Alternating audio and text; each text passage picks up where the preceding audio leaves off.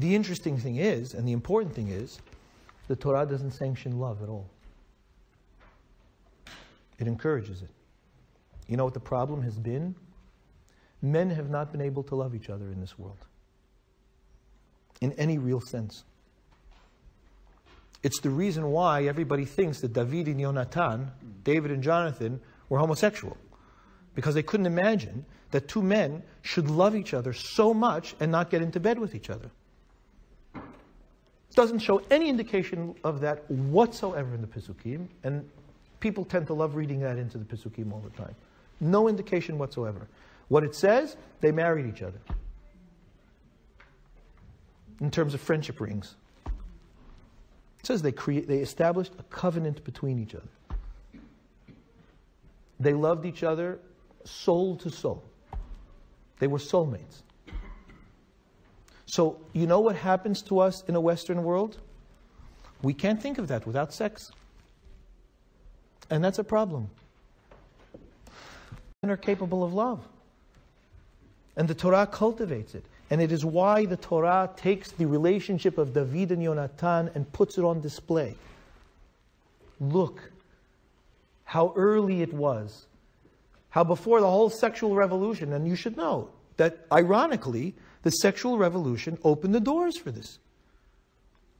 With all of the other junk that it brought with it, it opened the doors for us being able to hang our hang-ups at the door. So the Torah talks about David and Yonatan. You look at them, I mean, read this. It's insane. Number 28. David's talking to Shaul after he slayed Goliath. Right? So he's talking to Shaul, and Shaul is enamored with David because he just slayed this giant, right? And David's like, young, beautiful kid. We're told that he's beautiful, right? He's tov ro'i, he's, So Shaul's talking to him, and who's watching? Yonatan is watching. His father, the king, talked to this young man. He finishes the conversation. V'nefesh Yonatan nikshira b'nefesh David, and the soul of Yonatan was bound to the soul of David. That's falling in love. Notice the language of the pasuk. Vayhi kechaloto ledaber. It's like an immediate. There's David. Vayehavehu Yonatan kenafsho, and Yonatan loved him like his own soul. Now you tell me which man is comfortable enough to say that he loves another man this way. Yeah? Vayichrot Yonatan v'David brit. Immediately, they establish a covenant between each other. They know, he knows that I know, that you know, that I know, that you know, that we love each other. This is what it is. We love each other.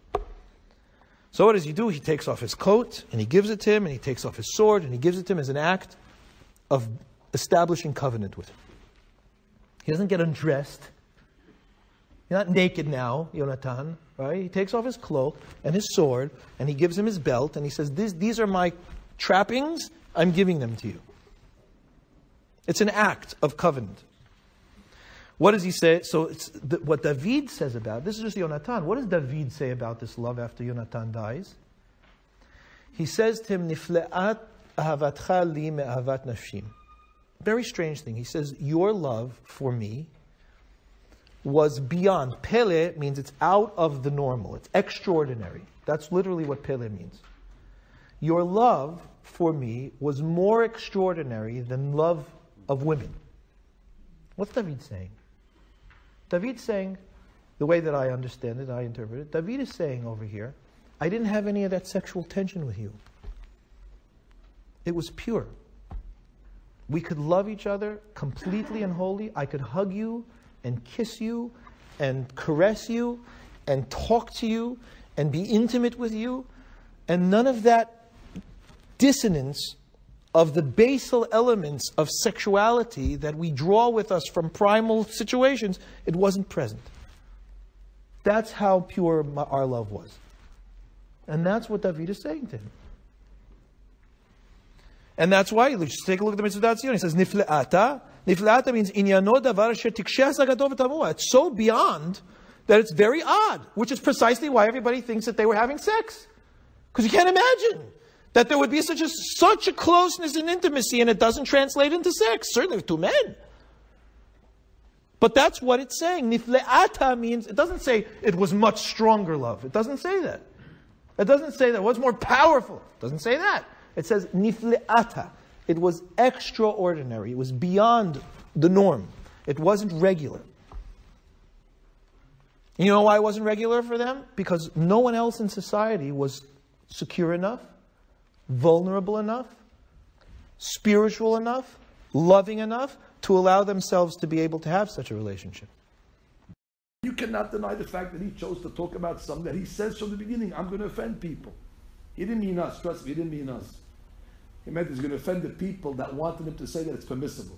But he wasn't able to give them that leniency. He took them to the brink, but he says, please, you're going to forgive me, but I'm bound. I'm bound by a pasuk, and I haven't yet figured out a way how to get out of it yet. So as of now, the text is the text, but David and Yonatan, they were lovers. What type of talk is that? What type of talk is that? Where's your tradition? Where did you hear that? Who told you about this? So this is again, and he's proud that he comes from West Hollywood. That's the tradition. That's the Masorah. The tradition of West Hollywood. Yonatan, the son of Shaul the king, was in love with David HaMelech in a homosexuality relation.